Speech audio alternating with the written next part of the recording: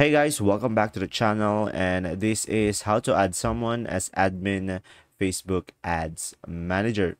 So guys, first thing that you will do is simply click on see more over here and just simply go to your ads manager. And from here guys, just simply go ahead and go to the profile over here, and a drop down will show up, and just simply select one of your portfolios. So I'm just gonna select one. And now from here, just simply click on the all tools over here and just simply go ahead and go for business settings over here. And from here, as you can see, you will have your users and you will have people over here. And now just simply click on invite people over here, guys, on the right side of the screen. And from here, just simply provide their email address. And now once you have provided the email address, you can give this person a temporary access, which has an expiration date, or you can allow this person to access the AR effects in Metaspark.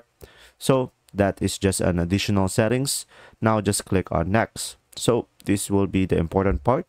So guys, as you can see right away, you will have a partial access to this person, which they can only work on a pages, Instagram account, or other business asset that you assign them to. And down below, you can give this person an access to the apps and integrations. And if you want this person to have full control of everything, you can just simply click on this one. And down below, you can also have a view advanced options, which you can let this person view or manage your financial information. And now just click on next. And after that, just simply select a business asset.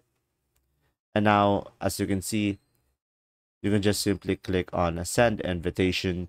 And after that, guys, an email will be sent to the person that you added, and they have to accept it in order for it to apply the changes. If this video was helpful, please like and subscribe, and thanks for watching.